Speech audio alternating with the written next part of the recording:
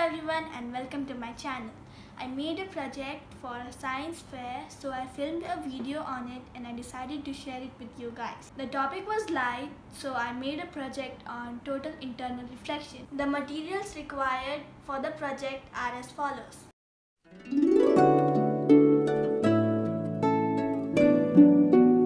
So now the board is ready, and on this side I'll write the principle of total internal reflection.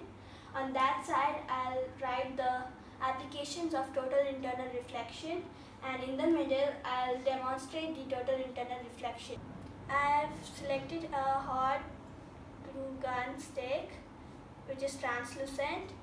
I've not used a transparent stick because we won't be able to see the light getting transmitted, and we cannot use a opaque stick because the light may not get transmitted to the other end. So I'm going to mount this glue stick in a curved manner on this board like this. So now we have finished mounting the stick on the board with the help of wires, and now I can demonstrate the internal reflection by placing a laser beam over here. So now you can see the laser beam getting internally reflected and getting transmitted to the other end. Thanks for watching my video. If you liked it, please hit the like button.